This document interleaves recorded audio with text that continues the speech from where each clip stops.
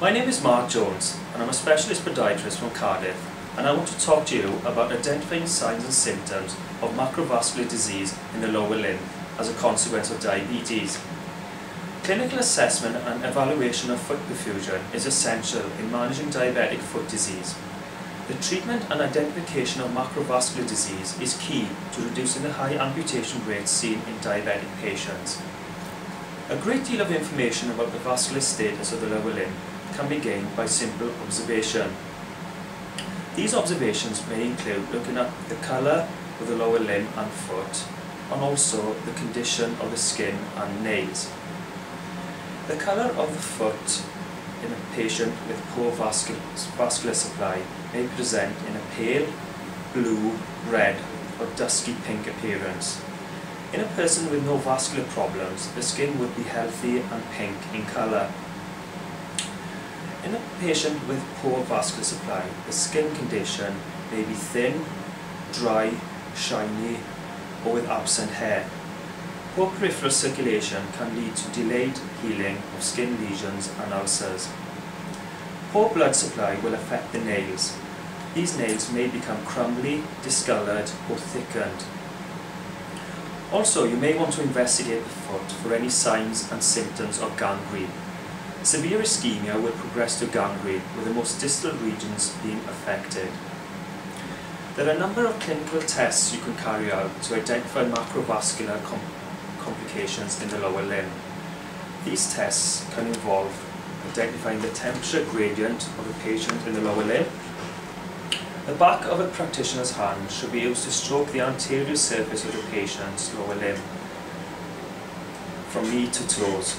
The proximal part of the leg should feel warm to touch, but a sharp drop in temperature as the feet is approached will suggest inadequate blood supply. Another test is the capillary filling time. Using a thumb, sufficient pressure should be applied to the apices of the patient's toe to blanch the skin. Normal colour should return within 2 to 3 seconds. A delayed capillary filling time suggests inadequate blood supply through capillaries. Absence of blanching in a cyanotic foot is a poor sign. It shows that tissues are devitalized and gangrene is likely to develop. Identifying foot pulses is another test that can be carried out. There are 2 main pulses in the foot that need to be allocated. The first one being the dorsalis pedis. This is palpated between the first and second metatarsal, as shown here. The other pulse is the posterior tibial, and this is palpated behind the medial malleolus of the ankle, as shown here. If the pulses are palpable, there is a strong indication that there is no vascular disease present. However, difficulty in locating these pulses may require further investigation. One of these investigations that could be carried out is using a handheld Doppler, which enables the pulses to be heard more clearly.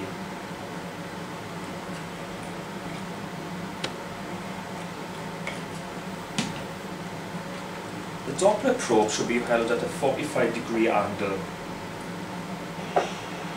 Again, for the dorsalis pedis to be located, it needs to be placed in between the first and second toe. And there we are. That's the dorsalis pedis.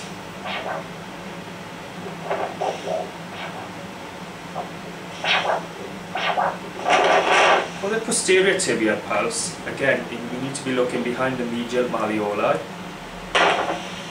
And again, angling the probe at 45 degrees.